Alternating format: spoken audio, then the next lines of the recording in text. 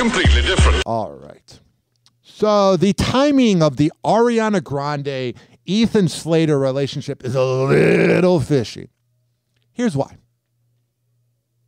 The Ethan Slater, Ariana Grande relationship began where she was still with Dalton Gomez, that handsome, famous realtor, and he was with that girl that he knew since high school, and then they did a play together. And now they're together. And he's trying to explain the relationship for the first time ever, even though he's a cheater, and there's really nothing to explain. Whoa! Happy hot topic!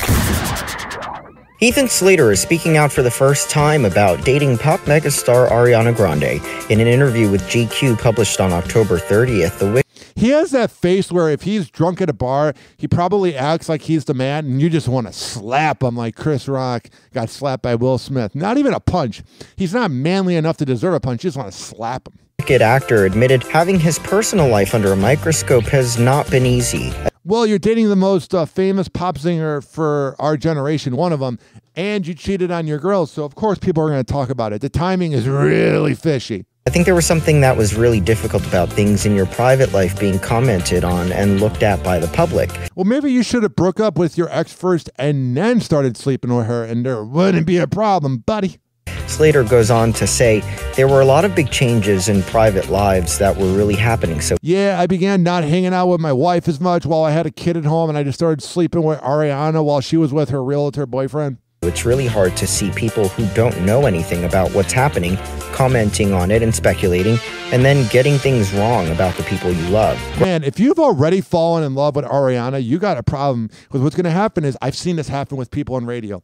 When there's a relationship that ruins the marriage, and then the guy ends up dating the side chick ends up cheating on him. Because a relationship that begins in infidelity ends in infidelity. Grande and Slater's relationship was confirmed in July 2023.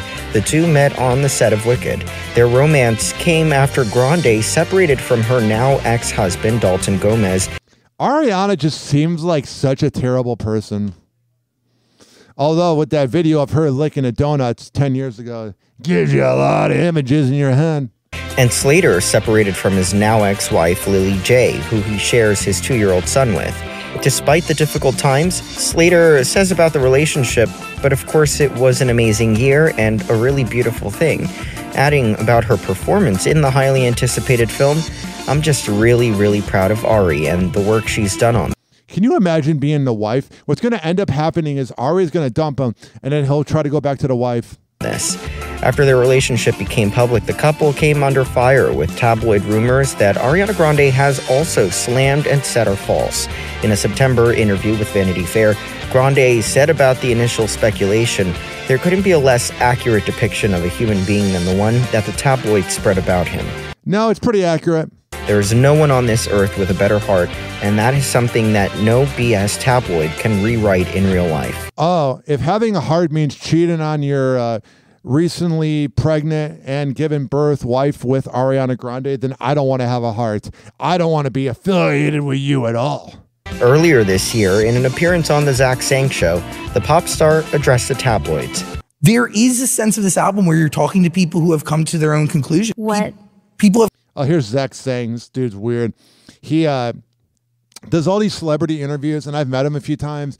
And like he's like, oh, we got to do a podcast together, and then ghosted me. So now he's doing one-sided celebrity interviews to kiss the ass of celebrities. Because why crafted their own narrative? Why be genuine and ask the hard-hitting questions when you can just throw the softballs to get the interviews? No credibility. The pop star addressed the tabloids. There is a sense of this album where you're talking to people who have come to their own conclusion. What? People have crafted their own narratives. Yeah. Because the timing is there. Oh, I think you guys were officially broken up with each party before you started sleeping together. I thought there was no collusion. There was no, I don't want to say cross promotion, but I'm sure you guys were like, hey, we got to break up with our significant other and then we start sleeping together. The thing is that like, we know this about the tabloids and about the media and I don't know what type of plastic surgery Ariana had on her face, but she looks old. about Maybe being a cheater and a terrible person ages you and defending Nickelodeon pedophiles. like Am I crazy? Don't we know this? But that's what I'm saying. It's like we selectively remember that this is what the tabloids do to people. They don't do anything to you. It's obvious that you cheated. And you don't like getting called out because you got that perfect girl image, even though all your songs are about how it's everybody else's fault and you're so perfect. When the amount of guys you've been with, you probably are the problem. Especially women.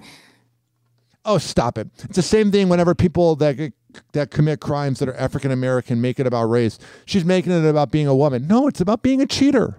Based on whether or not we like the person. We selectively remember that. We selectively leave space for humanness, for nuance. Like, they don't leave space for that. Well, they do.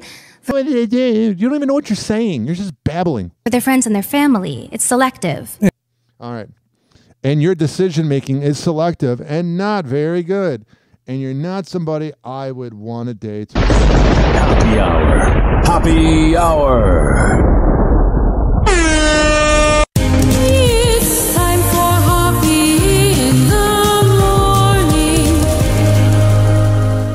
RyanHoppeRadio.com. And like that,